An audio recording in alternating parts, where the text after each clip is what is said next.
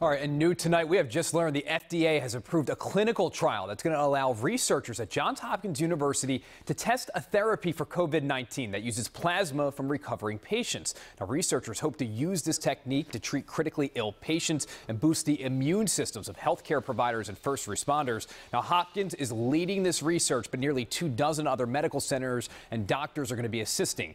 No cure, vaccine, or treatment for the virus currently exists.